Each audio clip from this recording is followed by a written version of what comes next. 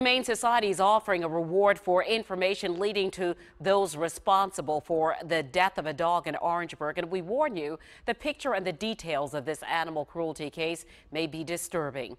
Orangeburg County Animal Control says a person passing through Sally, South Carolina on June 19th saw the body of a dog with its mouth taped shut.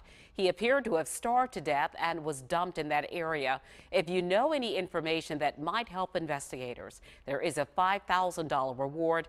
Again, this case of animal cruelty. If you have information, call 803-534-0045.